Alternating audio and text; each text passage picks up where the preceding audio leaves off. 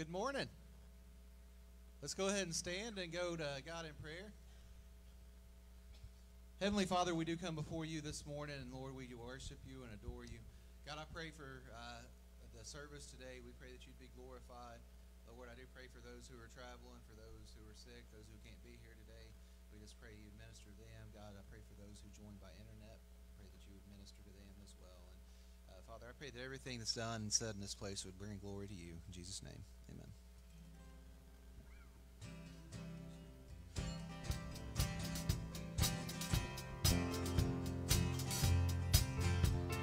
We waited for this day.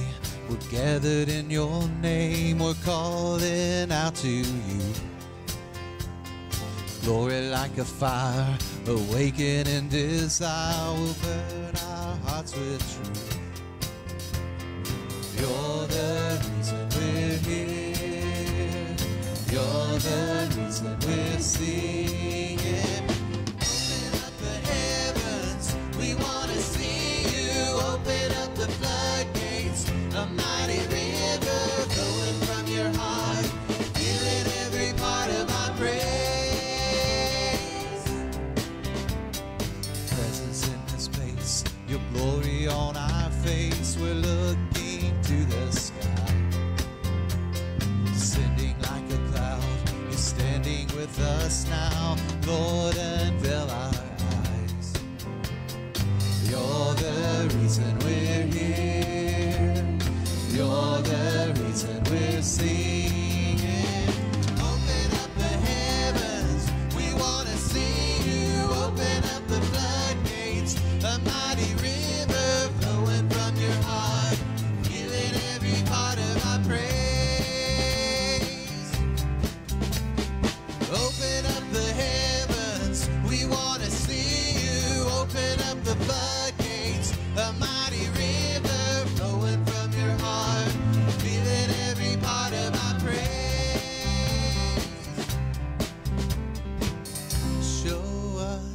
Show us your glory. Show us your power. Show us your glory, Lord.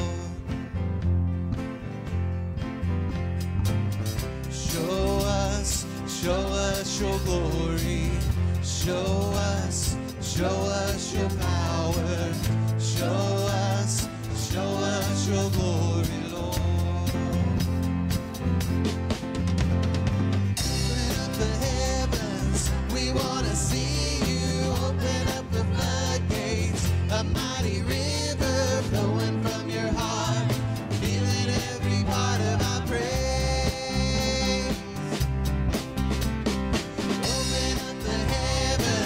We want to see you. Open up the floodgates, a mighty river flowing from your heart, feeling every part of our praise.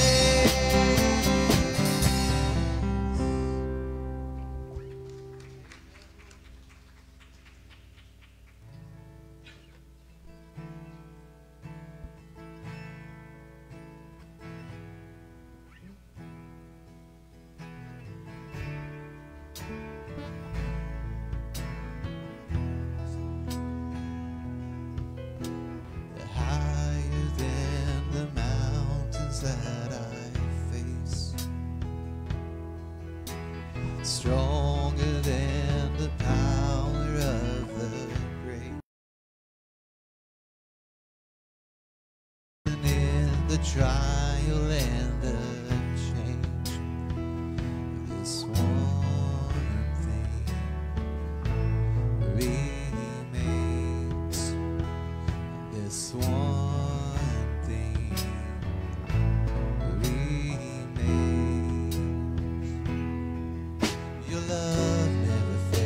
It never gives up, it never runs out on me.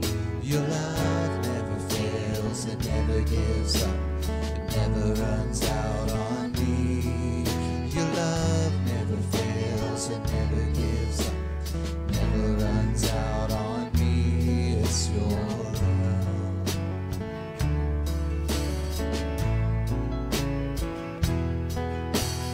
Higher than the mountains that I face.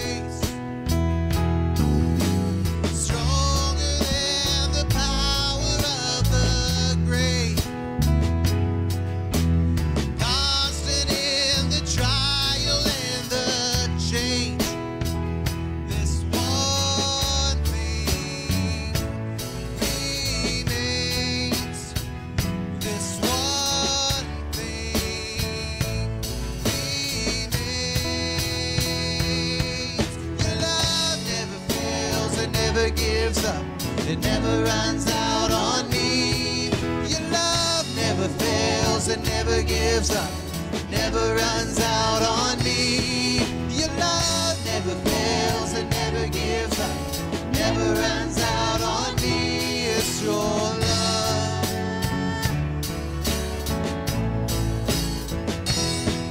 Oh, and on and on and on and on it goes. Oh, it overwhelms and satisfies my soul. And I never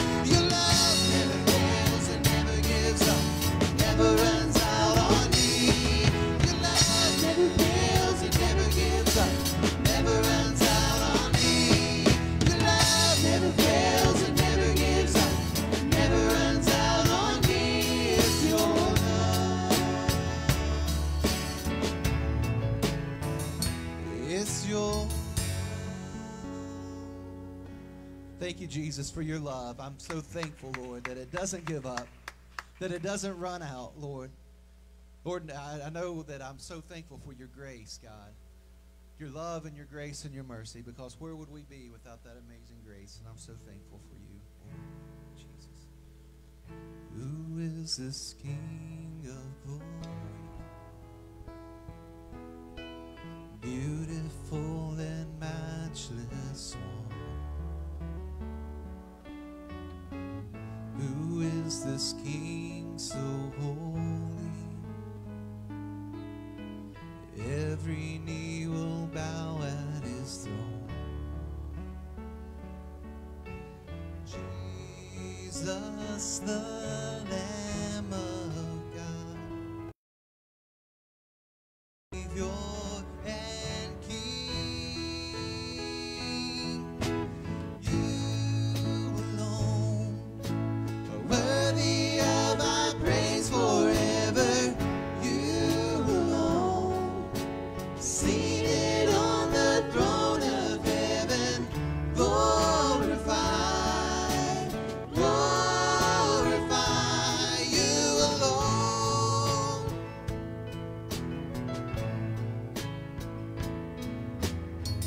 Who is this King of mercy? Wonderful and full of grace. Who is this King so worthy? Nations fear and kingdoms praise. Oh, it's Jesus, Jesus, the Lamb of God, Savior and King. You alone, you're worthy of our praise forever. You alone, seated on the throne of heaven, glorify,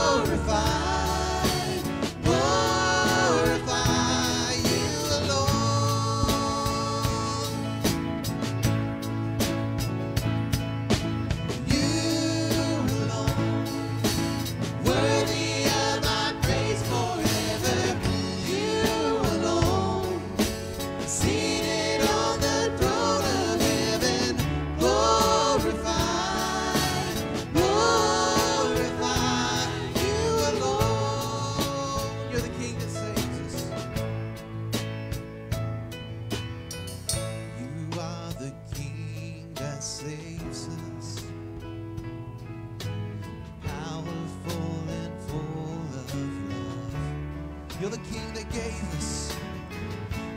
You're the King that gave us life with every drop of your blood. Thank you, Jesus. Jesus, the Lamb of God, Savior and King. You alone, worthy of our praise forever.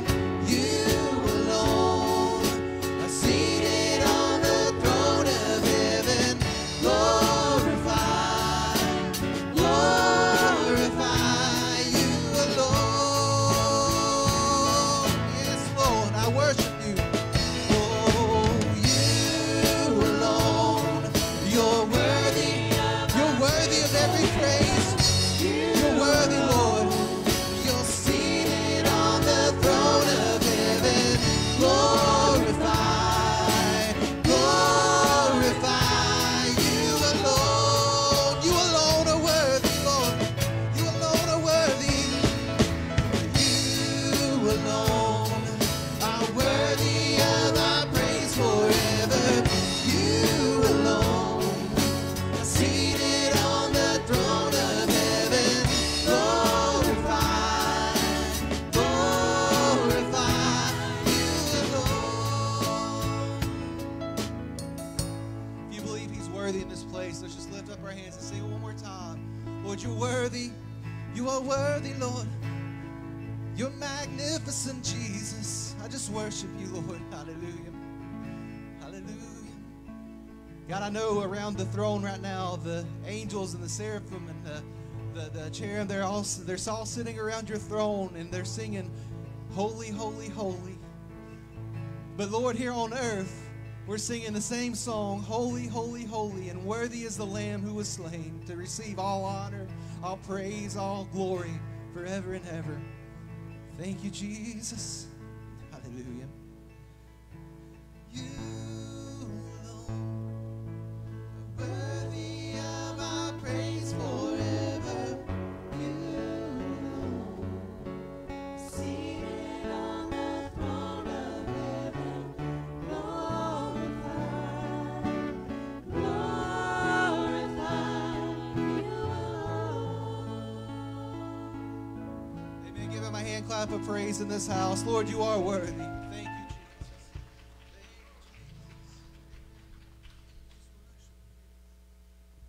Hallelujah. He alone is worthy. Amen. He alone is worthy. You know, we can make a lot of things gods in our lives. We can even make ourselves the center of the universe. But he alone is worthy. Amen. He alone is worthy, church. Amen. If you are saved by the blood of Jesus Christ, you ought to be praising him right now. He alone is worthy. Hallelujah. He alone. He alone. He alone. He alone is worthy of our praise and our worship. He alone, Jesus alone, is worthy of all our praise. Amen. Hallelujah. All of our praise, all of our worship, all the glory goes to him. Amen. Hallelujah.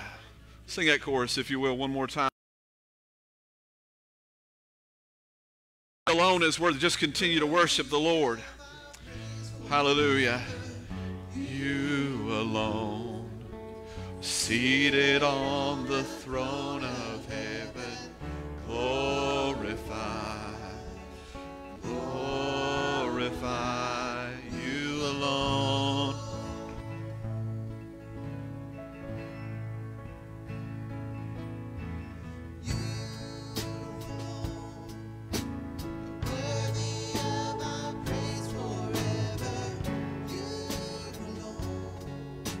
Seated on the throne of heaven.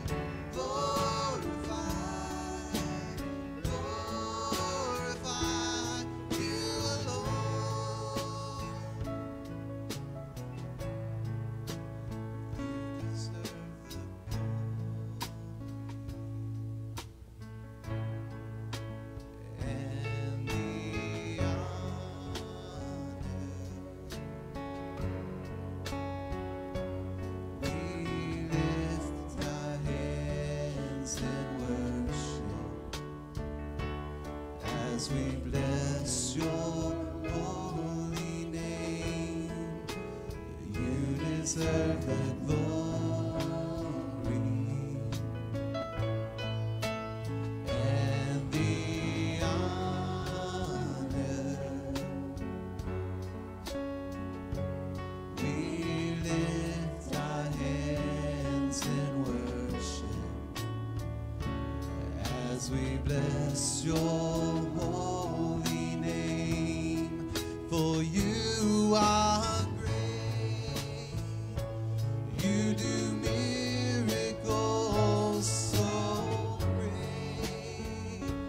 There is no one else like you. There is no one else like you.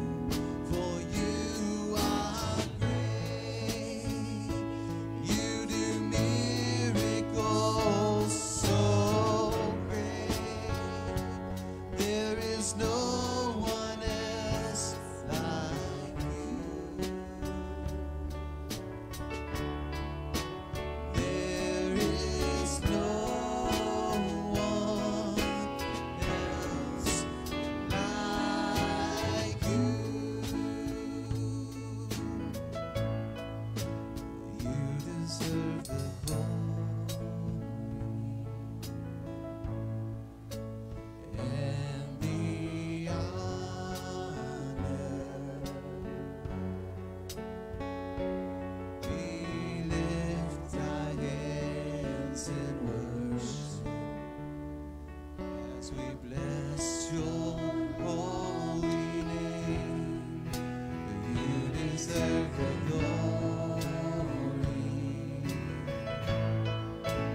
and the honor. We lift our hands in worship as we bless your holy name. For you are great, you do miracles so great. There is no one else like you. There is no one else like you. You believe in miracles? Hallelujah. Hallelujah. So great. There is no one else like you. Hallelujah.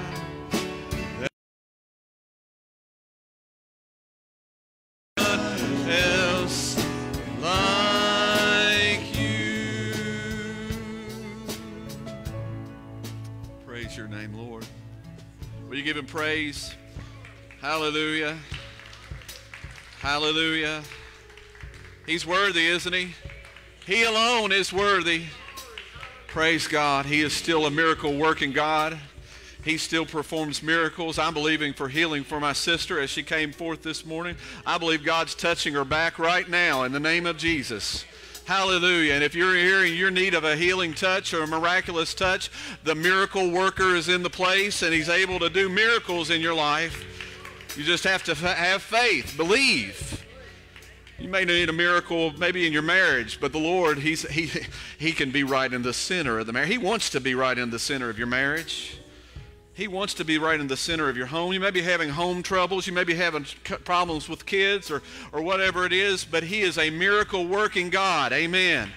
Amen. He's a miracle working God. There's nothing impossible with him. Hallelujah. Hallelujah. We just stand upon his promises today. We stand upon the promises of God. Do you stand on his promises today? Do you believe what thus saith the Lord? Do you believe the holy word of God? Do you believe it to be true for your life today? I believe it's true. shadow of a doubt that from Genesis 1:1 to the end of the book of Revelations, every word of God is true. It's infallible. It's the infallible word of God. And what God said he'll do for us, he means he will do that for us. God's people that are sick today. God still brings deliverance to those that are captive. God still saves to the uttermost. Amen. Hallelujah. Hallelujah. Hallelujah. And he's worthy of all the praise and the glory and the honor. Hallelujah. Oh, we bless your name, Lord Jesus. I think we can do a little bit better than that, church. I think we can do a little bit better. If your name is written in the Lamb's Book of Life today, somebody ought to shout and give the glory to the Lord today. Hallelujah, hallelujah. Hallelujah. Glory to God. Glory to God. Glory to God. Glory to God. Hallelujah. He's worthy, he's worthy, he's worthy. Amen. Hallelujah.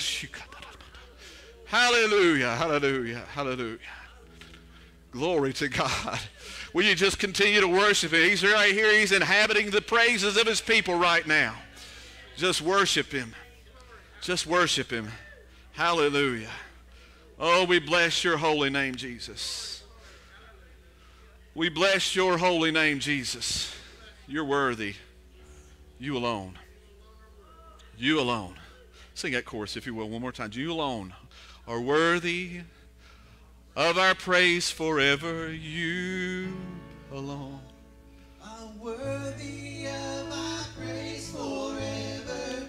You alone are seated on the throne of heaven.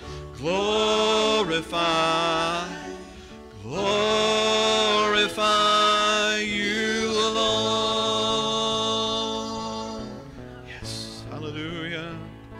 Hallelujah. Hallelujah. Yes. You're worthy of our praise forever. You alone are seated on the throne of heaven. Glorify, glorify you alone. Hallelujah. Praise his holy name. Praise his holy name. Praise his holy name. He is worthy. Amen. Amen. He's worthy. Praise God.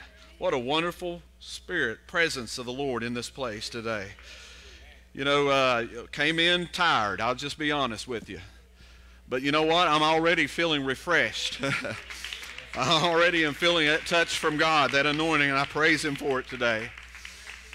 You know, that's one of the importance of being in the house of God, is to come and get refreshed again. Amen. To come and be revived again. To come and have an encounter with the Lord. Amen. Praise God. Praise God. What a privilege we have, and we should never abandon the privilege and the opportunity that we have to come and gather as the people of God. To come and to receive the word and to come and to worship the Lord. Amen. Amen. Amen. Amen. Because when I come to the house of God, he fills me up. I get a refill. And I need a refill. And you need a refill. And none of us can go on empty for too long before we just, right? Give up and give out and quit. But thanks be to God, we can come on the first day of the week like we're coming right now and start it out right and put him first above everything else and prioritize him and just come back and say, thank you, Lord, for what you did for me last week. And I'm giving you praise for what you've done in my life and what you're doing on for me right now. And I'm giving you faith and hope and believing for what you're going to do this week. Amen? The Lord's good. He's good. He's good. Tell your neighbor there, the Lord is good. Amen. The Lord is good. Yes, he is. He is good. He is very good. He's great and greatly to be praised, isn't he? Amen. Amen. Praise God. Well, you can be seated. We've got, we're going to be receiving new church members this morning, and it's always a wonderful time as we, as people step forward to become a member of the local body of the Church of Adoration, Church of God. And so we're just thankful for that. We're also going to be receiving some new members next month. Some could not be here today for various reasons, but we're going to be receiving new members again next month. And so, but we're going to take in some members right now. So those that have attended the class and are whether you attended it in a time past and you want to make that step forward to join the church, will you come this morning, and we want to receive you today as members of the church. Amen. Amen. Praise God. Praise God. Now, being a member, and you've heard me say this before, some of you have and some of you have not, being a member of the body of this church, local church right here, does not save you. Doesn't save you, but it can help you stay saved. Did you know that? It can help you stay in a relationship with Christ, because being a part of the church, we're accountable to one another. And we're in this together, and so we're not over here on the fringes trying to live it on our own, but we have a body that we're a part of. And when we make that choice and we make that commitment to a church body, we're saying, hey, I'm committed to this, to you. I'm committed not only to Jesus Christ, the body of the whole church, the universal church, but this local part of the church, and to be a part of it, and to be a ministry part of it. And so Brandon and Kari are going to be joining today, and they've already been a very vital part of what we're doing here, and we're just so thankful for this step forward as they're even making a deeper commitment with the church today. And so we do have expectations. I've shared that with them. I share it with all the people when we do a membership class, and of what we would expect of them, and also what they should expect of us as a church, because it's not just one-sided, isn't it? It's not just a matter of you give, you give, you give. It's a matter of also receiving. And so we're here, and it's mutually beneficial. Amen. And so as a member, the expectations for you two, and all of us, is that you will support and further the mission of Adoration Church of God, that you will pray for your church and fellow members regularly, that you'll be present in worship and other church events on a regular basis, and support your church with your spiritual and financial gifts, and find an area of ministry through which you can serve Christ and others. And as a church family, we have this expectation that you can have of us, and that's to provide opportunities for you to live out your faith in service to others, to provide faith-building opportunities for you to grow as a Christian, to provide opportunities for you to develop deep and lasting friendships and community with others, to provide opportunities for lifelong learning as you deepen your understanding of the Bible and the Christian faith, and to be good stewards of your financial contributions to your church. Amen? Amen. So we are going to, I'm going to ask them a few questions here as we take them in as new members, and then I'll ask the congregation to stand, and we're going to have a word of prayer over them as they make this commitment. So this covenant of membership, you realize in presenting yourself for membership that you are assuming a solemn obligation, and it is expected that you always be true to your promise and faithfully fulfill and discharge your obligation as a loyal member. Do you publicly confess and testify that you know the Lord Jesus Christ as your personal Savior in the full pardon of your sins? Praise the Lord. Do you publicly, are you willing to walk in the light of the Scriptures as it shines upon your path? Are you willing to abide by and subscribe to the discipline of the Church of God as outlined by the Scripture and set forth in the minutes of the General Assembly? Are you willing to support the church with your attendance and temporal means to the best of your ability as the Lord prospers you? Do you agree to be subject to the counsel and admonition of those who are over you in the Lord? If there be any member who has a legal objection to any of these becoming members of the church, the objector may now so state. I don't hear anything. All right. I don't want to hear anything later either. It was your choice. So by the authority vested in me as an ordained bishop of the Church of God and pastor of Adoration Church of God, we welcome you. I give you the right hand of fellowship, and we welcome you guys, and we love you. And God bless you all, and just want you to know we're here for you. And we also believe God's got great things in store for you here, and He's already doing a great work, and He's just begun something. And so we're just excited about what's yet to happen. Amen. Amen. What He's done, where you've come from, and where you're going. Amen. Amen. Will you stand and stretch your arm this way? We're going to have a prayer of blessing over them. We'll have time afterwards for you to come and greet them and talk to them personally as new members. But let's take this time and just stretch your hand this way, and we're going to pray for them. Father, I thank you for Brandon and Kari, Lord, and little Carson. God, I pray for this family. God, I pray that you'd bless them, Lord, as they are making this step, just a step of faith and commitment, step of discipleship, a step of saying, I want to do more. I want to be more involved. I'm giving my commitment to the church here. I will be available. I will serve with you. I will help with you. I'll support you. I'll pray for you. I'll contribute to whatever the mission and the vision of the church is, Lord. Thank you, God, for that heart that they have. Lord, bless them and enable them by your Spirit, God, and anoint them for the work that you have for them to do, Lord. God, as they've already begun a good work, Lord, we pray that you just make it even greater. And Lord, let many souls come into the kingdom and be discipled through these two. Bless them and bless their families, God. Lord, use them in a powerful way, God, for we know that you have begun a good work. I just keep hearing that. I've begun a good work in them, and you are faithful, and you will complete it, God, and we thank you, Lord, for that. Bless them and anoint them, God, for your calling and your purpose as they have now joined the Adoration Church of God. Lord, we give you the praise and glory for it all, and we join together as one and accept them today in Jesus' name. Amen, amen, amen. Praise God. God bless you guys. Love you all. Praise God. Praise God. Praise God. If anybody else is interested in joining the church and you've not attended the membership class, we'll be having one here in the real near future in October that we will have to give you more information about the church and how that you can be a member and what the expectations and what the teachings are and etc., so that you can truly understand what you are doing. So this week I want to make a few announcements here. There's going to be a sub sale that will be going on Thursday, and orders need to be in, and everybody, if you can, help participate in this some way. If you can go and get orders and take orders, it's money that's being raised.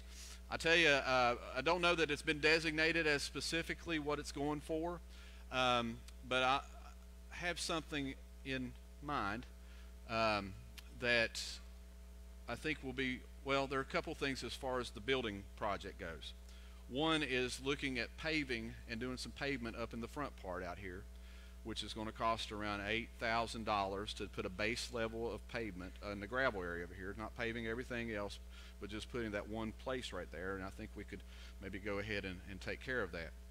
The other is we're changing some lighting things and doing some lights here, and I met with the light people here Thursday to do some things with the lighting and to continue to make the progress that we need to make here in the church building itself. It's part of our vision, is to continue to make improvements and to improve in the church here.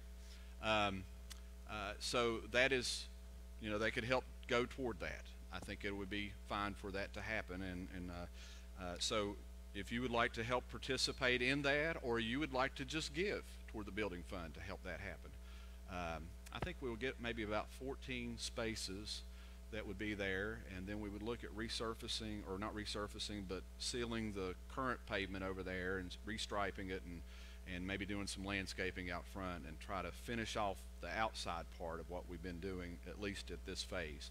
I've gotten 2 quotes on paving all of it. One was $75,000, the other was $50,000. The one that's $50,000 is the one that can do the part up here in the front that costs about $8,000 or so. So it's an expensive thing to do, but I think that would be something that could be helpful from the outside appearance of the church, because this is the house of God, and we want it to be beautiful, and we want to take care of it to the best that we can. So that will be going on this week, and order forms need to be in on this evening of the 17th, and you can see Melissa after service about this. Also on Saturday evening for the ladies, there will be a movie here and a ladies' night out at 6 o'clock, watching the movie Breakthrough and bringing a finger food, a time of fellowship with one another. And next Sunday morning on September the 22nd, our youth are going to be leading in worship, and we will have a Haitian missions fundraiser luncheon immediately after service for the children's village of Doug, which is in Haiti, and it's adults are $10, children $7. Linda Sylvie is going to be out in the connection area out here right after church, and you can sign up so that we can get a head count of how many people will be participating. I think it's a Haitian-style meal, so it'll have chicken and I don't know what else. But if you will, try to help support this missionary work. This is Beth Dalton's niece, and she'll be here next weekend, and we'll be sharing during that lunchtime about the missionary work that's going on there. This past week, last Sunday, our missionary that was here, we received a special offering, and we were able to give to him $2,000 this past week for the work. Yeah, praise the Lord, for the work that he's doing, and we want to continue to pray for him and just remember him in prayer. We also gave this week $250 for the Bahamas Relief Fund in the Bahamas, where the hurricane struck and hit there. And so all of this comes from your giving. You know, it's just a matter of when you give, when you make a contribution to the church, we want to help make sure it goes out to further the mission work of what the Lord is doing. Not just here, but outside of here. Amen? We helped someone just recently, a single mother that needed food. She was getting, she was like in between a time of having really nothing, a few checks or some money that was coming in, but no food stamps or anything like that. We've helped them before with their electric bill, but we were able to help provide some food for her and her two children, or three children. One of them is autistic, and that is something that we ought to do. Amen? Amen. Amen. Yeah, give the Lord praise for that. Amen. Amen. Praise God. Well, if you will, turn in your Bibles today to Matthew chapter 28. As we've been looking at Mission Critical, verses 18 through 20 of the Great Commission, and we will be wrapping the sermon series up next week, next Sunday, but that doesn't end the mission, does it? The mission has to continue until our last breath here, until we leave this life. But we just have to see how critical the mission is, because I think we've got to remember, we've got to be reminded sometimes, and have maybe a jolt of memory to remember what am I here for? What does the Lord really want me to do? And I think that this will help us to revive those things that need to be revived inside of us. We can get so busy with stuff and work and family and kids, and all that's wonderful, and we end up putting God on the back burner, and the work that the Lord wants us to do kind of over here to the side because we're so busy with everything else. We need to put God back on the front burner. Amen? We need to put His work as the priorities in our lives, and all the other things will work out. Amen? Amen. Stand with me, if you will. Matthew 28, verses 18 through 20. We welcome all of you today, our guests. We welcome you, and also those that are watching by internet today, Facebook live stream. And Jesus came and spoke to them, saying, "All authority has been given to me in heaven and on earth. Go therefore and make disciples of all the nations, baptizing them in the name of the Father and of the Son and of the Holy Spirit, teaching them to observe all things that I have commanded you. And lo, I'm with you always, even to the end of the age." Amen. Amen. Amen. Let's pray. Lord, we just thank you, God, for your love for us. As we sang that song, your love never fails. It never gives up, never runs out on us. It's always, you're just an endless source of love. You are love. And your love covers a multitude of sins. Your love sees us through the most difficult times. Your love accepts us just as we are. Your love is unlike any other kind of love. And we thank you, God, for that love that you have for us. And Lord, help us to have that love inside of us to go out to the missions field that's around us. Lord, that we would fulfill the Great Commission, and that we would consider it more and more critical, especially in the time that we're living, to be able and to go do the things that we need to do to reach the lost before the return of Jesus Christ. Lord, the commission is about finished. I believe that. I believe that. I believe the work is about done. I believe that church age is about to wrap up. And Lord, I believe that as the signs of the times show us, according to your scriptures, that we're living in the midnight hour. And we need to be urgent. We need to be moving forward. We need to be fully engaged. And we need to be pressing forward in doing everything we can to reach this lost generation that we live in. Lord, help us. We need your help because we can't do it alone. We need your anointing, and we need the church to bind together. Lord, for us to come together as one and unite together as one like never before. God, you bless where there's unity. You bless where there's a united purpose and a united mission. And that's what we're trying to do, is get on the same page together. Lord, help us to get on the same page together as the church, that we need to fulfill your great commission to us. And it needs to be critical that we do this, Lord. Help us. Stir our hearts. Stir our soul. Stir our spirit. God, stir our mind. Everything that's in us. Stir us up today to realize what we really need to be doing. And Lord, as we look today at this part of the commission of teaching others the Word of God, Lord, help us not to shirk from our responsibilities. But Lord, help us to be empowered and anointed to do this work. In the name of Jesus, I ask it, and we believe together. In Jesus' name, amen and amen. Amen. Praise God. Praise God. You can be seated. Last week, or we'll recap over the last few weeks as to what we've been looking at of Matthew 28, 18 through 20. As we saw, the first sermon that I spoke about was go. Go is an action word, and it means that we're to move forward and we're to take action. And that's part of that's really the first part of the Great Commission, is to go and take action and get involved and be a part of this, of what the Lord is saying. And it's not an option, it's a commandment. Go and do this. And then we looked at therefore, and when we looked at therefore, it's a conjunctive verb, and it links the statement of what to do with the reason why. And the reason why is Jesus says all power or all authority has been given to me in heaven and earth. And when we realize, hey, the one that's in charge is telling us to do this, therefore, we better do it, right? We don't need to sit on the sideline and say, well, it's not for me, but it's for all of us. And it's for all of us to get involved to do this work, because the Lord has the authority and he has the power, and he is the one that saved us, and he is the one that's changed our lives, and he owns our lives. We've been redeemed by the blood of Jesus Christ. So we're no longer our own, but we belong to him.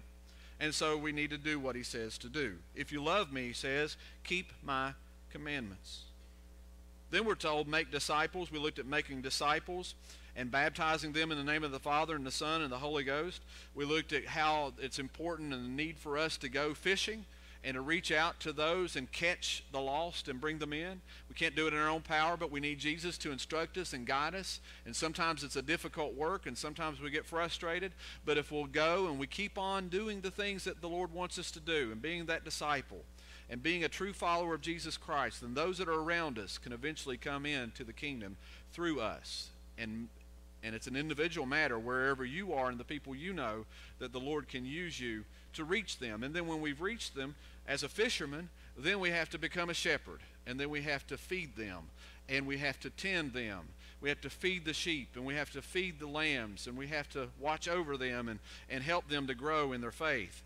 Then last week, I didn't speak last week. I did share a part of this Great Commission, but our brother Vahid shared some things, and we looked at the importance of going out into all the nations, even nations that don't love us, nations that don't care about us, that want us dead. Jesus loves them, and we have to love them too. And so our Great Commission that he's called us to is not just a matter of reaching all the Americans or reaching everybody that loves the Americans, but it's to reach out to the entire world with the gospel of Jesus Christ. There are people that are Hindu who don't like Christians. We're reaching out to the Hindus in India. There are people who are Muslim that do not like Christians, and by the ministries and the giving that we're doing, we're reaching out to those who are of the Islamic faith. There are people who are of different nationalities. There are people that are involved with spiritualism and occult different things in the Navajo Nation. It's good to see our sister Sandy, but there are people who are dealing with that in the southwestern part of the country, and we pray for them and we help to support them as we can. And so there are different things that we'll be helping with Haiti, and we'll be helping in the Caribbean area here. And so there's things that we must continue to do, and we can't just sit on it. We got to go and do it, don't we? And we've got to be aggressive, and we've got to make it a mission that is critical, that we've got to do this. If we don't do it, we need to ask ourselves, if I don't do it, who will do it? That's why we've got to start thinking, if I don't reach this person, if I don't tell them about Jesus, if I don't do this, then who will do it? Oh, well, somebody else will. Maybe not. It may be your calling. It may be your purpose. It may be your responsibility to reach that coworker that you work with, to reach that neighbor, to reach that child, to reach your spouse, or whoever it may be, that family member, or that friend, or that complete stranger out there. It may be your responsibility. And if you or I, and I make this individual when I say you or I make it me and I make it you as an individual. It's our personal responsibility to do this. If we don't, or I don't, or you don't, who will? And that's what we've got to be thinking more about. God's placed us here. He hasn't taken us out of here yet. He will one of these days. But until then, He still has something He wants us to do. Amen? And so we need to be busy about doing that. So today we're looking at the part of the Great Commission, as we're getting closer to the end of it, that says, teaching them to observe all things that I have commanded you. So we're looking at this passage today, or this excerpt of the Great Commission. And we must realize that making disciples and multiplying as a church requires that we must know what to teach them to help them become successful. You can go and you don't know what to do. You know, you can go and just run, and well, what do I do when I get there, right? You can go because somebody told you to go, and you can keep running and you don't know what to do. You can go and make disciples, but how do I make a disciple? You can go and baptize and put them in water and baptize them and bring them out. Then what? Then what is teaching them? Then what is telling them what the Word of God says? Then what is us helping somebody else either to come into the faith and to grow, or that are in the faith to grow, to the point that they become mature in their faith and a mature follower of Jesus Christ, and then they go and multiply. That's what we're to do. And in the book of John, it starts out in verse 1 saying, "In the beginning was the Word, and the Word was with God, and the Word was God." Today's sermon title is Teach Them the Word of God. Teach them. Teach them what? The Word of God. It's described of Jesus. Jesus is the Word that was made flesh, the Word that was in the beginning, the Word that was with God, and the Word that was God. Now, there is a cult that says it's a lowercase g, and it's not an uppercase G, that it's like any other God that's out there. But no. Jesus is equal with the Father, God, and with the Holy Ghost, God. And He has His own identity and His personage. And He is the Word of God that became flesh and dwelt among us. And He came here and He died on a cross, and He gave His life for us. And this Bible here is a revelation of the Word of God. This right here, from Genesis to the end of Revelations, is about Jesus Christ. It's about God's love for us and the need for salvation. You start out in the book of Genesis, you're going to see where man fell. God created us, and then all of a sudden man fell. He sinned against God. And ever since then, there's been some need for salvation. God provided atonement. He killed an animal. He took and covered them up, and blood was shed, and He put a clothed fur around them to cover up their nakedness because they were aware of it. And then later on, it required the blood of bulls and goats and sheep and all kinds of things that had to be done because sin has to be atoned. And without the blood, there's no atonement. But Jesus came to fulfill that by being the Lamb of God. And He came as a perfect, spotless Lamb of God who came in the form of man, still being God, but also being man.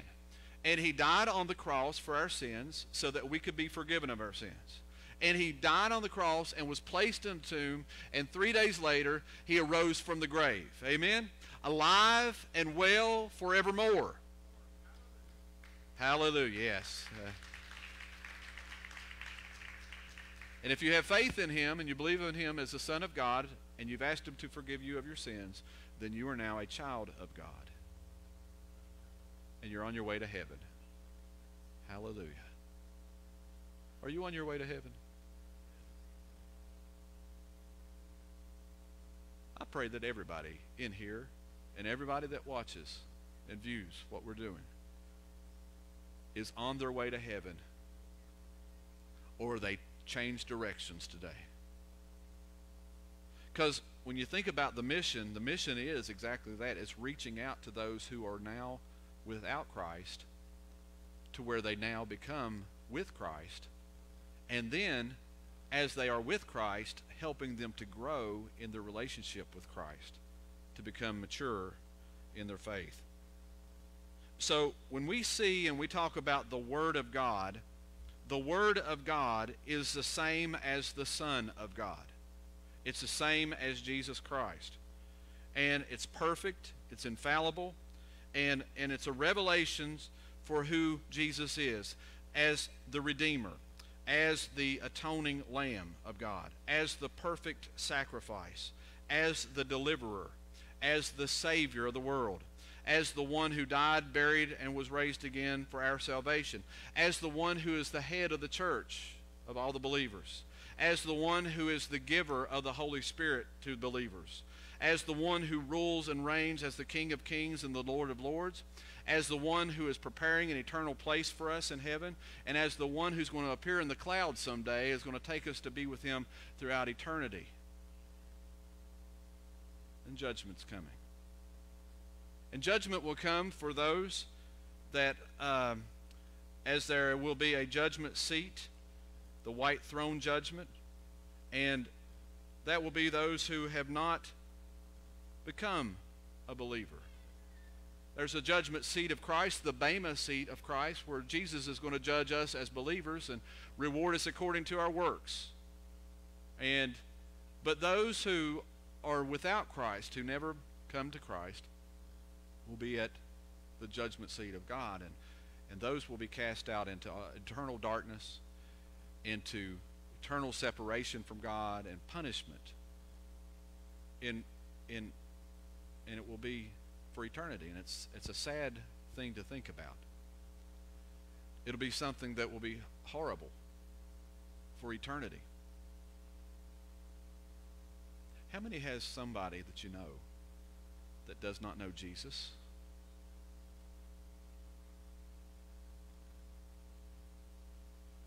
Do you know what? If we don't reach them,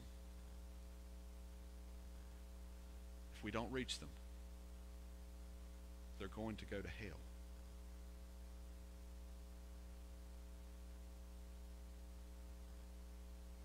Does anybody want that person that you raised your hand up for to go to hell?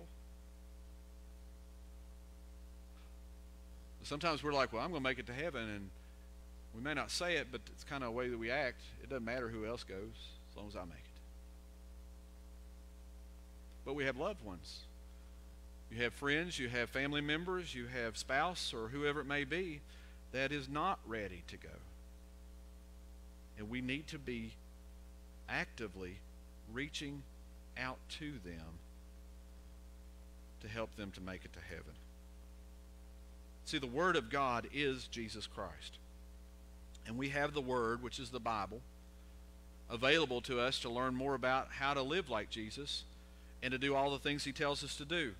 The Word of God is authoritative.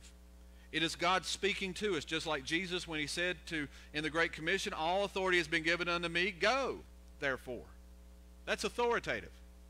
He has the authority to tell us, and the Word of God is from God. It's divinely inspired by God. As he moved upon men of old, and he spoke to them the Word of God, and they penned it down and wrote out what God's message was for us. In fact, in 2 Timothy 3:16 it says, all Scripture is given by inspiration of God. All Scripture. All Scripture. I think it goes back to what he's telling us. Teaching to observe all things that I've commanded. All Scripture is given by inspiration of God and is profitable for doctrine. That's for what we believe in, the core doctrine, the core beliefs of what we believe in, what we teach.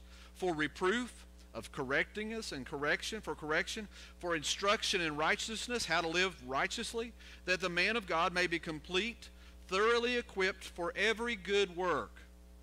So the Word of God is important, and we need the Word of God, and we need to study it. And we not only need to study it personally, but we need to teach it, and we need to put it in practice and be disciples of Jesus Christ, the Word of God. As disciples, we are followers of Jesus Christ. And as a follower, a person who follows or a disciple has a teacher, has someone that we're trying to duplicate or replicate what they have done and teach us to do. And so they are our role model and our example and our master. And so Jesus is exactly that for us as a believer. He's our teacher. He is our example. He is the master. And he is the one that we have to follow. And we have to do what he says to do. And we have to live our lives according to the way that he lived his life. And so we know that he's ascended to heaven. He's not here right now in person, but he is with us. And he has left us something of the written Word of God. So you have a Bible, and he's left us a letter here that gives us a revelation of who he is. And it tells us the things that we should do and we should not do.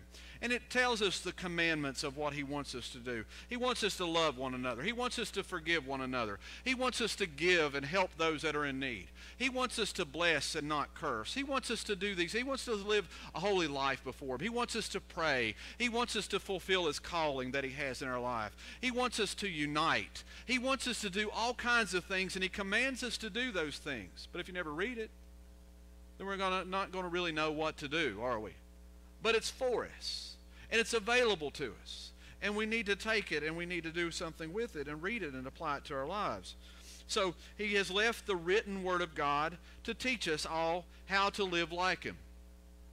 He's not only done that, but he's called and he's appointed people as pastors and some as teachers in the body of Christ. So he places pastors, he places teachers in the body of Christ to teach and to pastor and to share the Word of God, to help us to grow in knowledge and understanding of what the Scriptures tell us to do, to help us to have that in our lives. And thirdly, he has given us his Holy Spirit as the teacher to guide us into all truth. So he says when he comes, he will teach you, he will guide us into all truth. So Jesus isn't here in person, but he sent the Holy Spirit here. And the Holy Spirit, we need the Holy Spirit in our lives. We need the power of the Holy Spirit in our lives to be able to be effective, and we need his guidance, and we need him to teach us, because sometimes as mortal people, we just don't get it. I mean, I understand. You know, when Jesus was with his disciples, he told his disciples things, and he told them over and over and over, and they still just didn't get it. Duh, right? Well, we're the same way. We're the same way. We hear it over and over and over. We hear the same things over and repeated to us, and we still sometimes like, I didn't realize that, until it happens and we see God move in a situation when again and again and again and again and again we've read it or we've been told it, but finally we get it inside of us. And so that's the importance that we've got to do. We've got to get these things inside of us. And the Holy Spirit and pastors and teachers and the written Word of God shows us and teaches us and helps us to be able to live the life as a true believer of Christ. So we're really without excuse.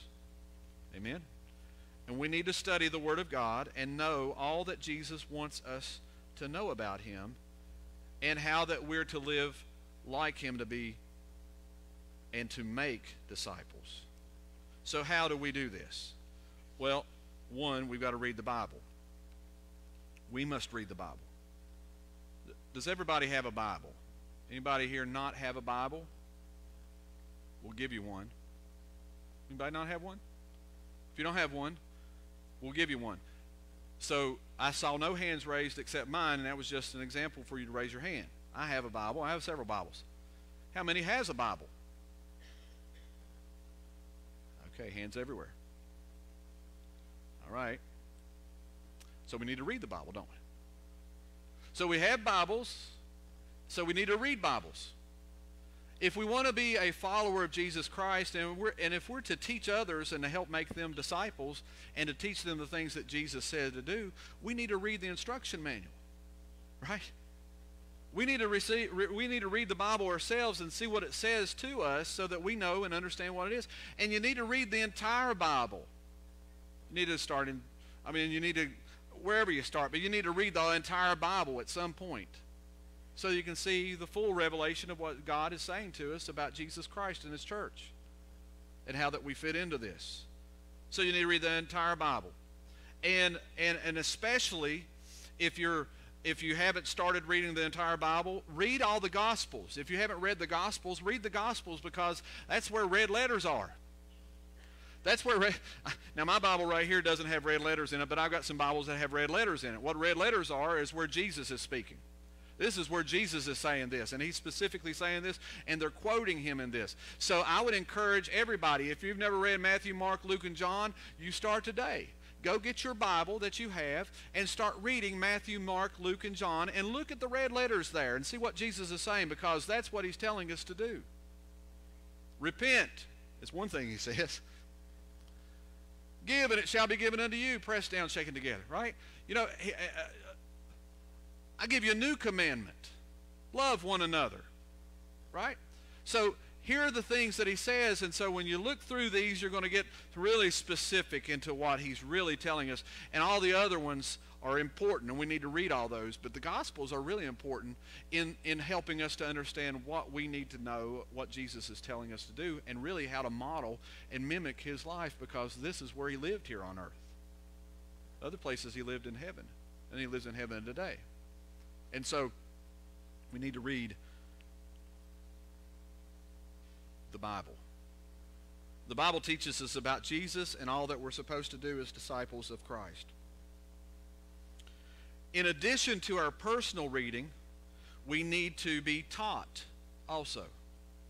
So we need to be taught the Scriptures as well, because there are some things that we're going to have some guidance in from another believer that's called to this and is a more mature believer to be able to help understand things. So you need to be involved, and you need a teacher. I need a teacher. And we need someone who has more knowledge about the Scriptures, has experience, has a closer relationship with God through the years or whatever, because of growing and becoming a stronger disciple and a stronger follower of Christ and becoming more Christ-like, to be a teacher. You know, Paul told them, "Follow me as I follow Christ." You know, I'm giving an example for you, Paul was saying, but he was teaching them, and he taught the churches in Asia Minor and the different places that he went, and churches were established, and he sent the epistles, the letters to the churches to teach them. So God used a teacher, a pastor, an apostle, to go and teach, to equip the church for the things that they needed to be done. So we need to have, and some people will say, well, I don't need anybody to teach me. And I say that's wrong. And the reason why I say it's wrong is if we didn't need somebody to do it, God would not have ordained the role of a teacher or a pastor in the church. It's true. We need it. I need it. We need it. And we need that in our lives. And so we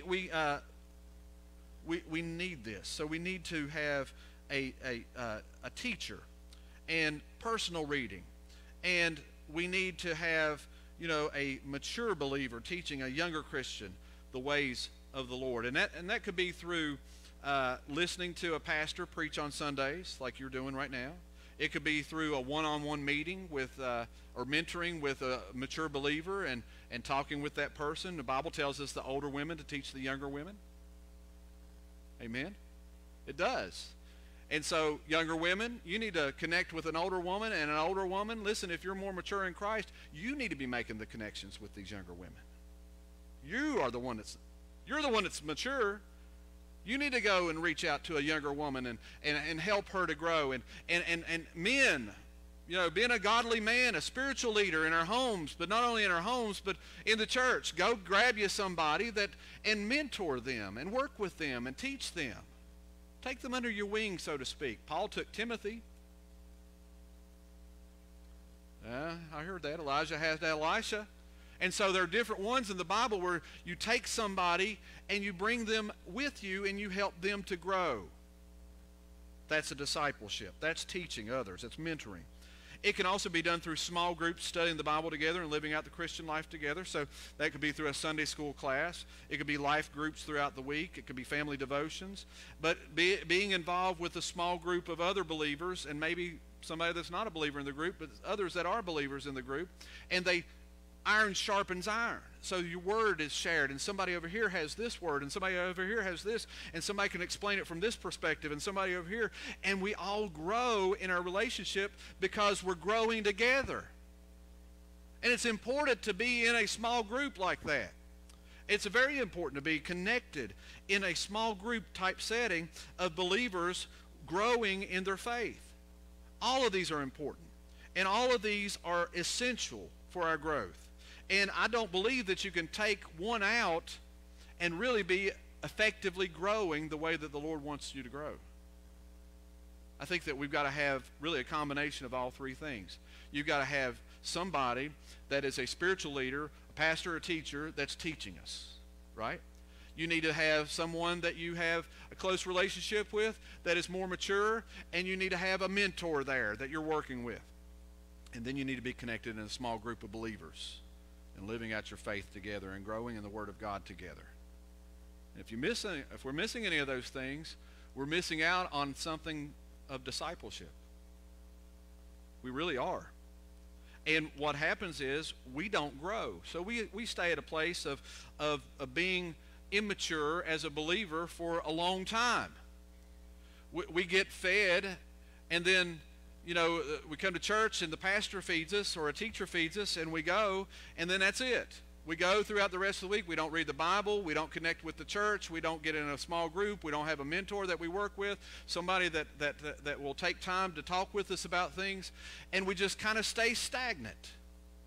We don't really grow anymore in the Lord, and we're really not able to do the mission work because we're not mature in our faith. Fear gets in our way. We're afraid because we haven't established the confidence and the boldness, and we haven't been filled with His Holy Spirit, and we don't have enough knowledge of the Word of God to be able to even share things. I'm not saying that to be mean. I'm just saying that happens in our lives, and we need to be very careful that we don't shirk any of the responsibilities that we have as a believer to grow in our relationship with the Lord.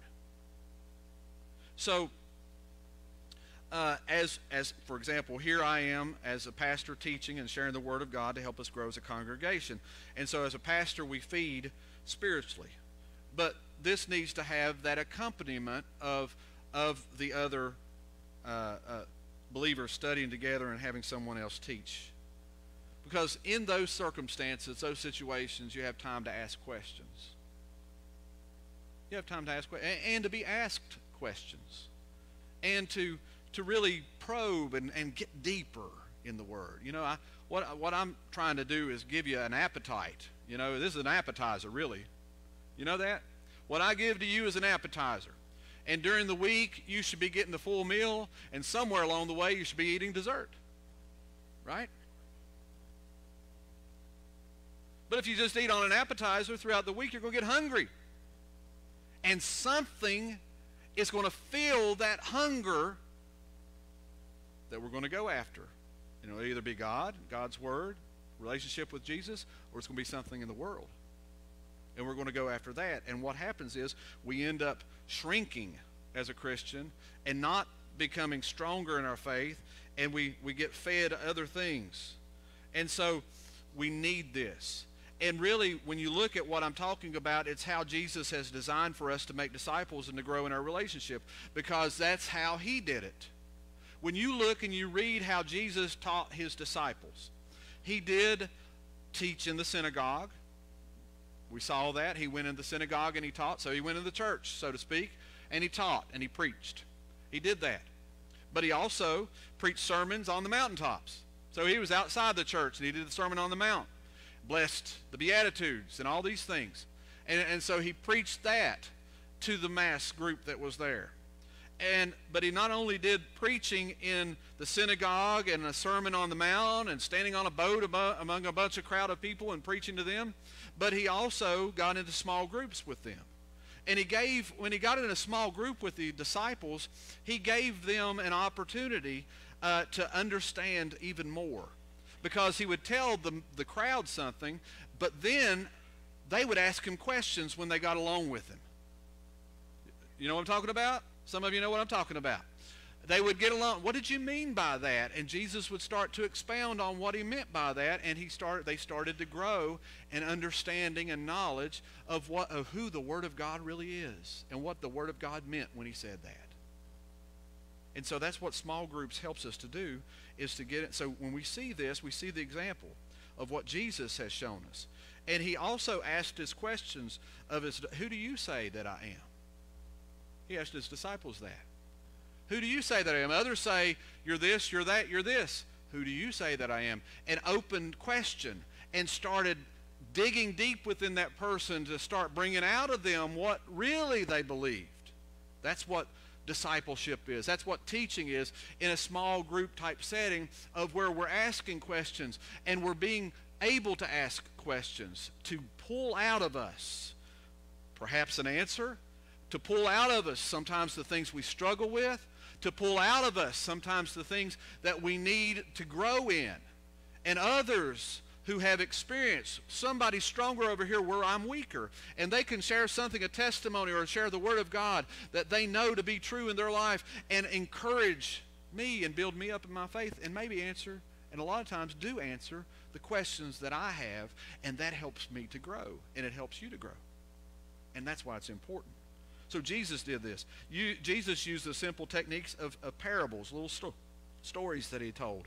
He used object lessons. He talked about if the rocks will cry out. If they don't praise me, the rocks over here will cry out. He wrote on the sand. He used object lessons. He did different things to teach because he had an audience that sometimes was kind of simple. And they need to understand, and on their whatever the level is, and all of us learn in different ways. It doesn't mean that you're simple. I apologize for that. I'm not saying that anybody's simple. But sometimes we learn in different ways. Somebody is more visual. You look at that up there and you're like, wow, wow, I can read that and I can learn more about it. It says teach them, and it says down there the Word of God, and it's got scriptures up there. Now you may be able not to see that as well as I am up here, but I'm able to see this a little bit more maybe than you are, and it's visual and it jumps out at me. Some people like to be lectured. Some people like to be in discussion. Some people are readers. Some people like different things, and they learn on their way of learning. And Jesus was teaching on all aspects of how that we can learn. And that's how we have to learn to teach. We got to know our audience, and we got to know how that we need to teach to them and follow the examples of what Jesus did. He used also hyperboles. Hyperboles is where, cut your hand off. Now that's pretty drastic. Pluck your eye out. That was to get their attention. He didn't really mean to do that, but he was teaching a spiritual truth by something that was like an exaggerated thing to get your attention. So he used a hyperbole, and he taught in hyperboles. And he demonstrated, and he also taught through his actions. So he demonstrated what he wanted them to learn by the way that he did. He got down at the feet of them, and he washed the feet of Peter. No, don't wash my feet. I've got to wash your feet. Oh, or you'll have no part of me. Well, wash my head and everything. Wash me. But he was doing it by example that he showed them of a servant's heart. And he did that through teaching. That's what we've got to do. If we're going to be effective in teaching others and making disciples, we've got to do it the way that Jesus did it. He gave them work to do, and he got the reports afterwards. He sent them out by two. They came back rejoicing because demons were subject to them. Healings took place and all these things. And he said, now, wait a second. He didn't say, now, wait a second. But he did say, rejoice because your name's written in the Lamb's Book of Life. You need to always remember, it's not just the ministry and the success of ministry. You need to remember your name's written in the Lamb's Book of Life. And so he taught through the ways of being able to show and to teach in things that was through giving them a work to do and then getting a report back from them. He traveled with them. He went around with them.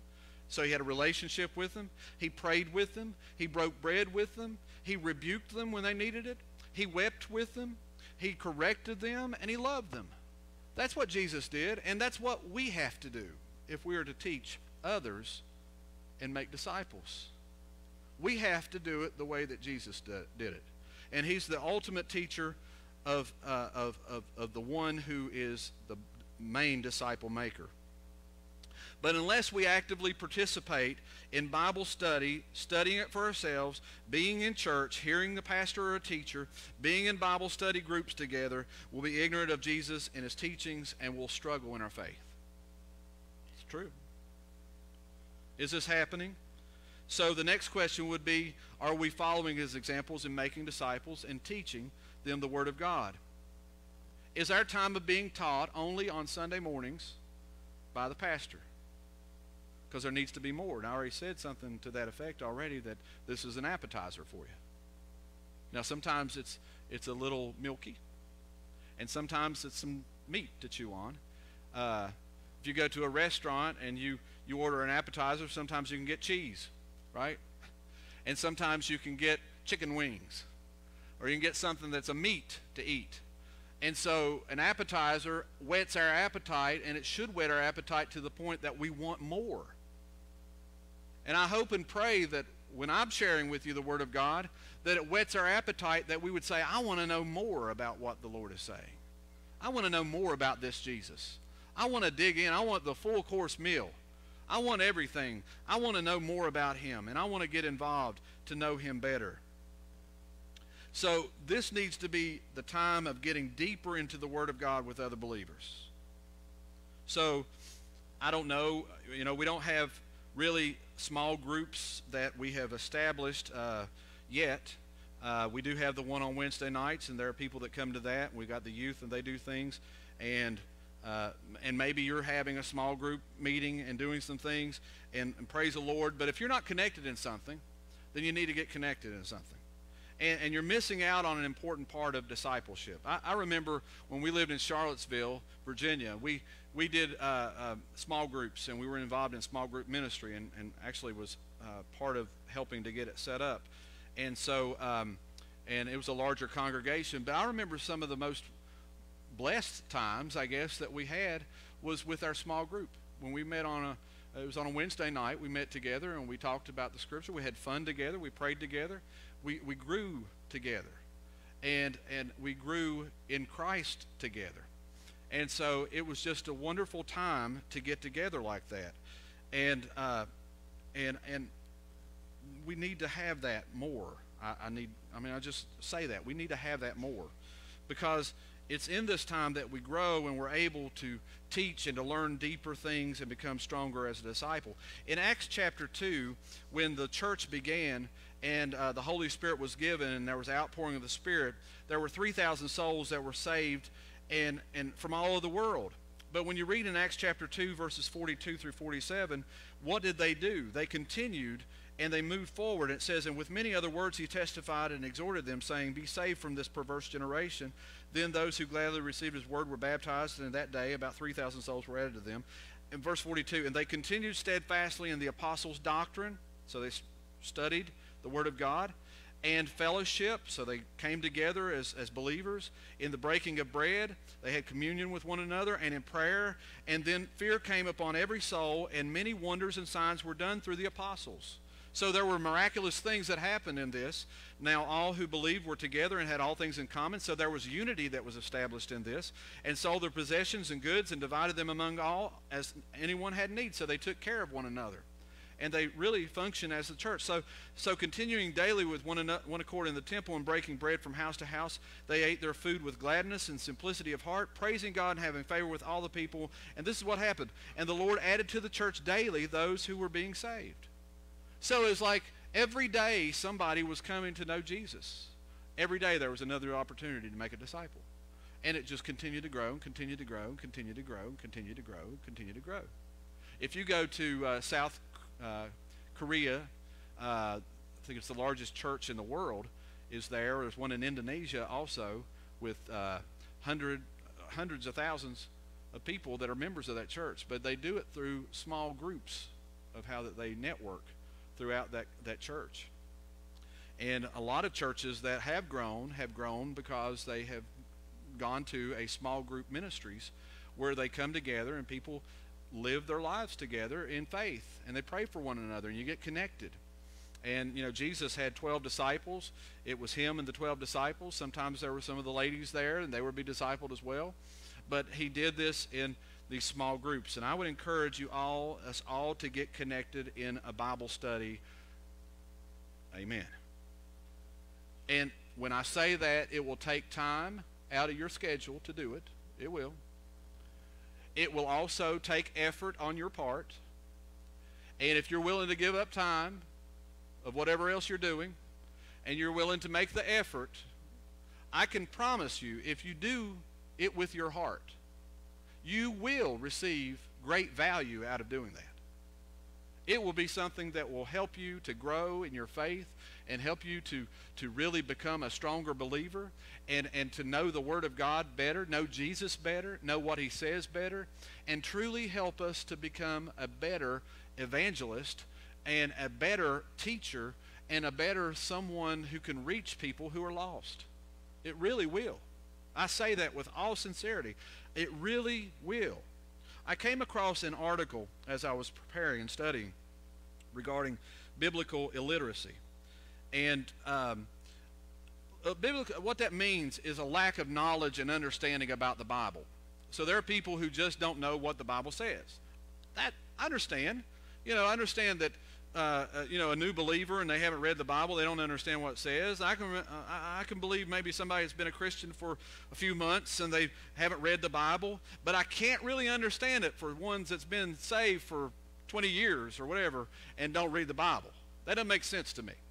So there has to be that part of, you got to read the Bible. You got to keep reading the Bible, and you got to understand what it says. So I came across this and some statistics in America about the American Bible Society that says 87% of households in America owns a Bible. So we all raised our hands, right? The average household has 3 Bibles available. So 3 Bibles. Just 11% have read the Bible through. So out of all the ones that raise your hands, statistically, 11% of the people gathered here today have read the Bible all the way through. That's statistically. I don't know. 30% of Americans have read no more than several passages or stories. So they read maybe the Easter message, and that's a wonderful message to read, resurrection, and we need to read that. And maybe they read about David and the Goliath, and maybe they've seen that. Or maybe they read something about some other story in the Bible, and that's the extent of their Bible knowledge, and that's all they have. So 30% of Americans have read no more than several passages or stories. Only about 36% describe the Bible as true. Now that's concerning. But only 36% of America considers the Bible to be true. The enemy is a thief, and he's a liar. And he is out to deceive people, to make them believe a lie and be damned. And to question the authority of God's Word. That's exactly what he did in the garden. That's what he did with Adam and Eve. Did God really say that? And so that still tactic that he uses is still at work in the world today to make people really believe whether or not the Bible really is true. And that it is needful. 56% consider it a source of good morals. And there's a quote from this article that I read that says, there seems to be a high level of respect for the Scriptures without a belief the contents are applicable to daily life or even true. 64% of Americans say God accepts the worship of all religions, including Christianity, Judaism, and Islam. 64% of Americans say God accepts the worship of all religions, Christianity, Judaism, and Islam. 52% of Americans believe that Jesus is the first and greatest being created by God. 56% of Americans agree with this statement: the Holy Spirit is a force, but is not a personal being. And let me tell you something. If you believe what I just said, those are all false. Because the Holy Spirit is not a force. He's a part of the Trinity. He's God. And Jesus was not created. He's God. He was the creator, along with God the Father and God the Holy Spirit. And God accepts the worship of his people, is whom he worshiped. But there are many, over a majority of people, over 50% believe that. And how many in the church, perhaps, are on that statistic to believe those same things? Because they're all false ideas. And the source of that is Influence magazine. So we're living in a time where there is a lack of knowledge of the Bible, and it even shows up in churches. Some today in churches are teaching and preaching false doctrine, and people don't know that it's false. They don't know that it's false because of their illiteracy. They don't understand what that pastor preached or that teacher taught upon. They just accept it because they're not reading it themselves, and they become illiterate. They're illiterate. They don't know what the Bible's teaching. And you can't become a disciple of Jesus if you don't know what Jesus says. And if somebody tells you something that he didn't say and you believe it, you've been deceived. And that's going on in the world today, in the church world. Some teach and preach part of the Bible to make people feel good instead of all the commandments, and people don't know any different. They have their ears tickled. They want to hear. They heap up themselves. Teachers having itching ears. They want to hear. And there are teachers out there that will tell them exactly what they want to hear. But they won't tell them the whole truth. Jesus said, teach them all the things that I've said. To observe all the commandments. All the commandments. Some continue to do sinful things and think they're okay for lack of knowledge and understanding of the Word of God. There are people that come in church and they're still living in sin and they're still living sinful things. They've asked Jesus to forgive them, but they don't understand that the Scriptures tell us that this is sin. And because they don't want to know any more about it, they don't read the Bible and they don't become aware that it is sin. And live bliss in ignorance. But ignorance is no excuse when we stand before God, when every one of us has a Bible. Every one of us have a Bible. Everybody said they had a Bible, didn't you? So we can never stand before God and say, well, I didn't know, I didn't understand. I didn't have a reason. You've got a church that you're a part of. There's teaching that goes on. There are Bible studies that you can get in connected with. And you got a Bible to read. And the Holy Spirit is still with us and working in us. No excuses. Every one of us should be mature disciples. More and more and more and more. And every one of us should be bringing people into the church every week because we're reaching out and we're reaching to people. Every week. Every week. Every day. That's what happened in Acts. Every day people were added to the church. The Lord was saving people every single day.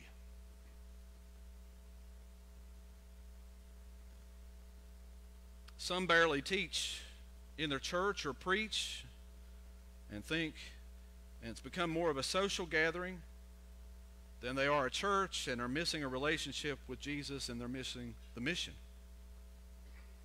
No wonder there's biblical illiteracy in America. If biblical literacy should be coming from church and from believers, somebody's not doing our jobs. Somebody's missing the mission. So it's sad to read these statistics. It's sad to read those statistics, but it also ought to be encouraging because there's an opportunity for the church to shine. There is truly an opportunity for the church to do what the Lord called us to do. Here, there's a harvest field of people that don't know what the Word of God is. There's a harvest field out here of people that are miserable and their life is a mess and they're all involved with all kinds of things and they don't know the solution for it. And here's a church person over here that does know, a Christian person, a relationship with Jesus that does know, and they're telling them about it. That's an opportunity for the church. That's an opportunity for us to let the light shine. It's an opportunity for a mission that's critical. It's an opportunity for us to help people come to understand more about the Bible through teaching those that we have relationships with, and to make disciples out of them. I see and I hear, and I think it's wonderful that the president is wanting to put Bibles back in the schools. That's wonderful. But let me tell you something, that's not the solution. Why is that not the solution? Because some people I wouldn't trust to teach my child the Bible. Let me tell you where the Bible needs to be reopened. In our homes. Amen. In the church. Amen. And then let the kids go and take their Bible and they go and tell everybody else. Maybe they'll win teacher over here that's telling them, you know, you evolved from a monkey and all these kinds of things. Let them go and be the ambassador in the schoolhouses. I think it's a wonderful intention. But the greater intention and the greater thing that needs to happen is the church needs to open up those Bibles that we all said we have in our homes and teach our kids again. And the Bible needs to be opened up in the house of God, and we need to read it, and we need to open it up in our homes in small groups, and we need to be talking about the Word of God and what the Word of God says for us.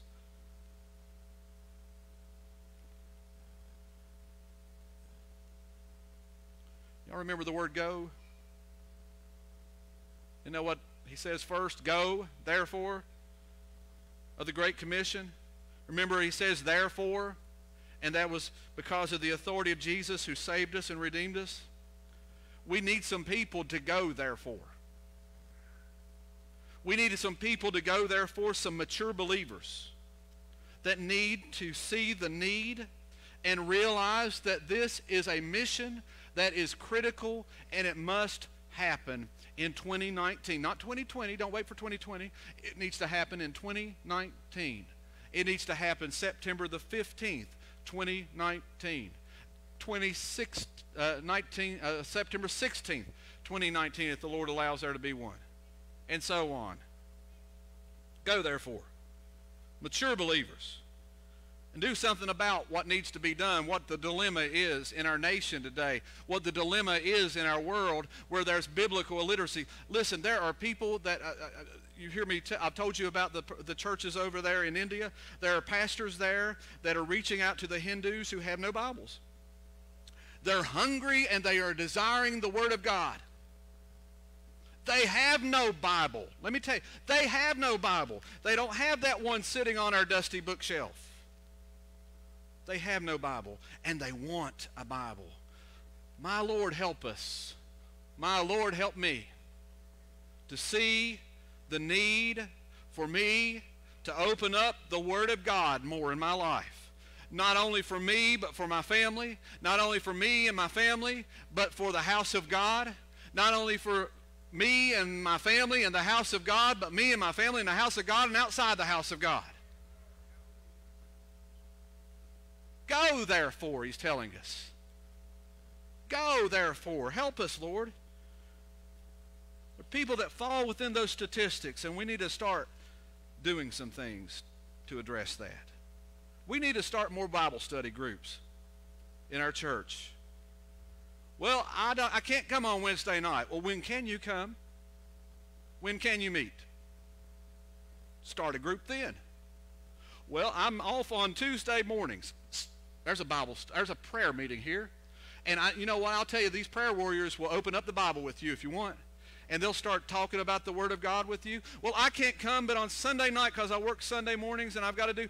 Well, guess what? There are keys to this building. If you want to come in here, there are also keys to your house. There are keys to my house too. And there are keys to other people's houses who would say, come to my house. We'll have a Bible study together.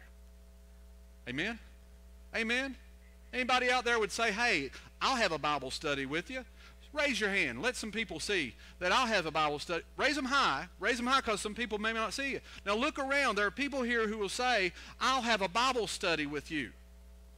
I'll open up my home. I'll meet at church. I'll meet you at the restaurant. I'll go wherever you want me to go. But we'll get together and study the Word of God together. Oh, that's encouraging. Raise those hands. That encourages me today, church, when I see all these hands raised up that says, I'll do this. Hallelujah, hallelujah, hallelujah. Because what that's telling me is there's some other people that see that the mission is critical and there's opportunities for this to happen. Opportunities. Opportunities. Isn't that wonderful?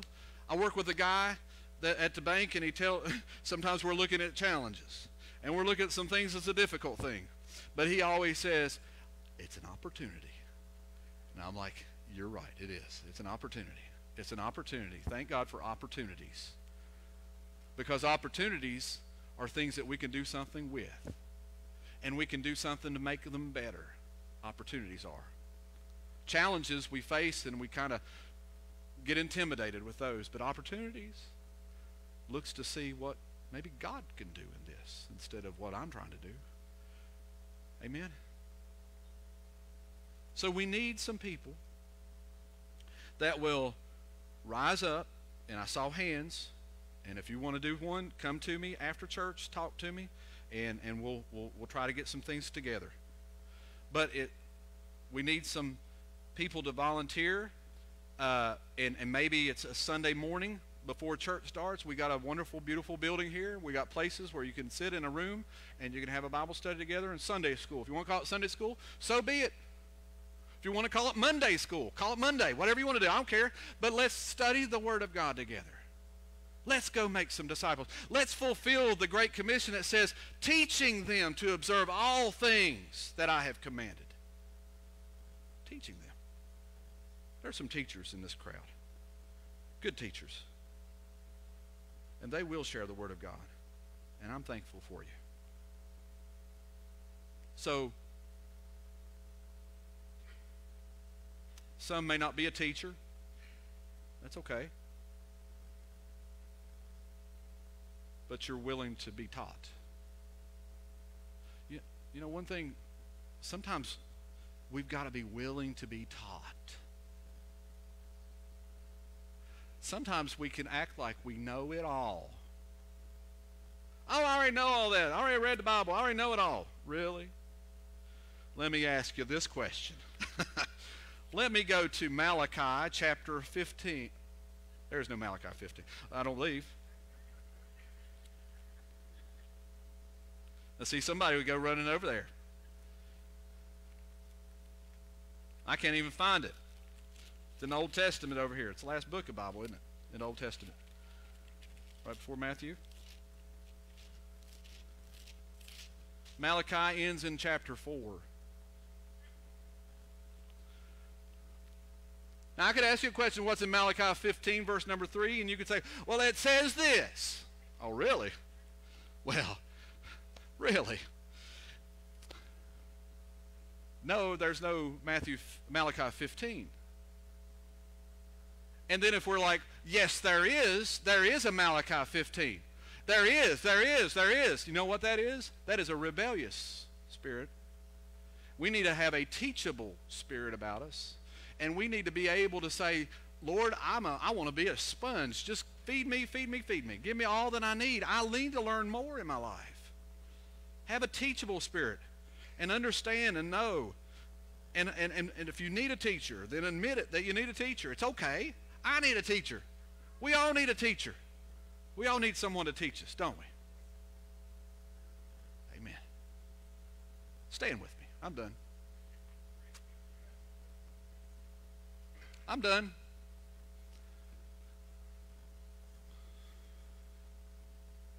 There's opportunities for us. Opportunities. Opportunities for us to teach someone here in the church who can bring somebody with them that's not a Christian. They can come and sit in the group. They can come and listen and hear about Jesus. They may get saved in that small group meeting. Somebody may get filled with the Holy Spirit. Somebody may get healed in that meeting. Somebody gets encouraged in that meeting. Somebody, and then everybody becomes more excited to come into the house of God. It's kind of like a funeral at first this morning.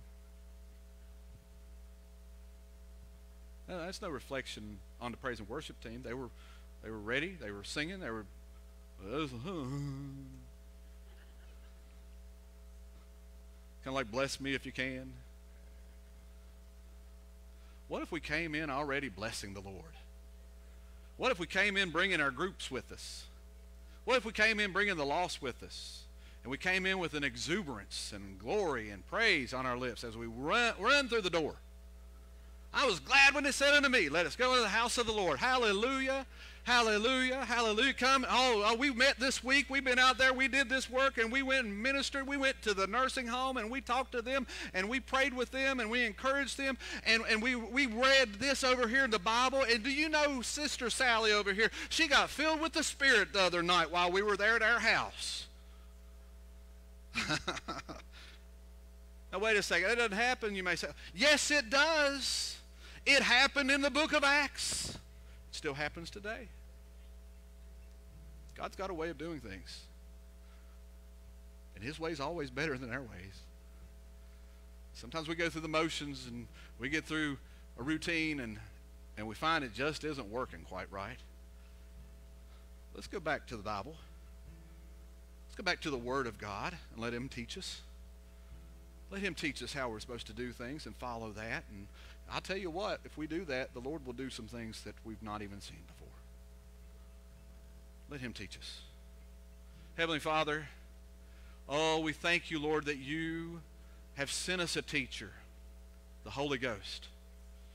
We thank you, Lord, that you've given us the Word of God. Lord, that is true from beginning to the end. Every single word of it, I believe every single word of it is true. And it teaches us, and it shows us, and it demonstrates to us, and it gives examples of how that we're supposed to live, and how that we can be saved, and how that we can live just like you, Jesus.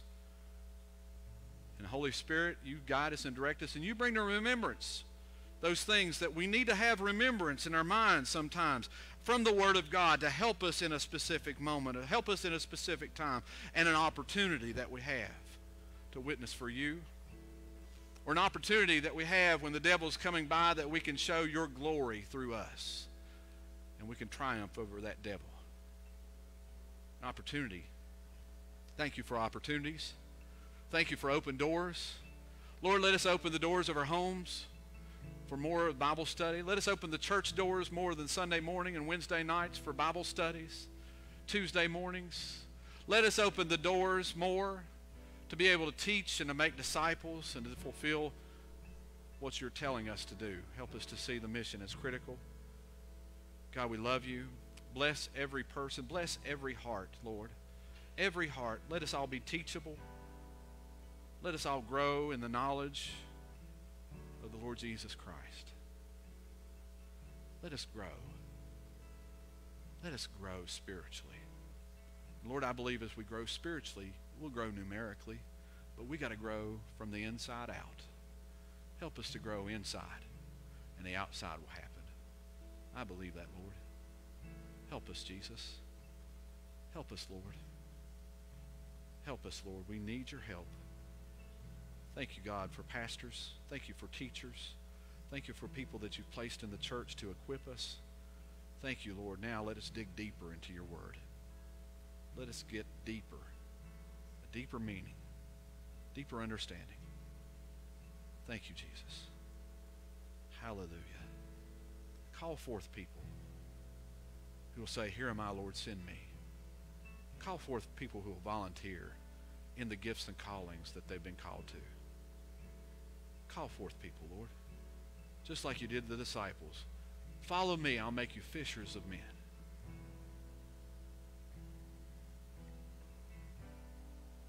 Follow me.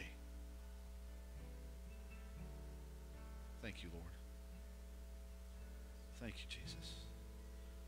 Will you just take this time just to yield yourself to God where you're standing? Lord, I yield myself to you. Maybe you need to ask for forgiveness. I do. Lord, forgive me for not reading the Bible like I should.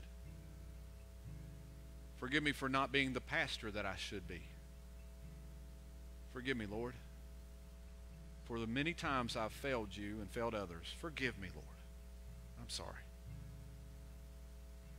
Help me, God. Help us, Lord, each of us. Help us, Lord. Help us to have structure to what we're doing. Help us to have organization to what we're doing. God, use every gift and every talent within this congregation for us to fulfill the commission. Help us, Lord. Call us forth, Lord. Call everybody right now by your voice. Speak to us to fulfill our part. Thank you, Jesus.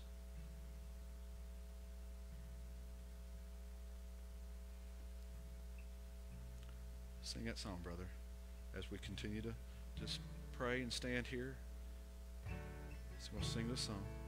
Then we're going to be dismissed. God speak, would you pour down like rain, washing my eyes to see your majesty, to be still and know you're in this place. Please let me stay rest. Yes, Lord. Your holiness. Speak to us, Lord. Jesus, speak. Word of God. Eyes to see your majesty, to be still and know you're in this place. Please let me stay rest in your holiness. Yes, Lord. Thank you, Lord. Thank you for your word. Thank you, Jesus, that you are the word. Let it now just stir our hearts. Help us now to move forward. Let us go, therefore. Let's make disciples of all the nations, baptizing them in the name of the Father and the Son and the Holy Ghost, teaching them to observe all things that you commanded. And lo, you are with us always, even to the end of the age. Thank you, Lord, for your promises. We look forward to next Sunday, God, as we do worship with our young people as they lead us in worship, as we come together as a church once again, and Wednesday night as we come as a Bible study group, and prayer meeting on Tuesday mornings, and the different things, and the ladies coming and fellowshipping this week, and time of working together, and also just enjoying each other's presence and company. Bless everything, God, that's being done. Let us continue to grow in you, Lord, in Jesus' name. God bless you all. Love you. Have a blessed day.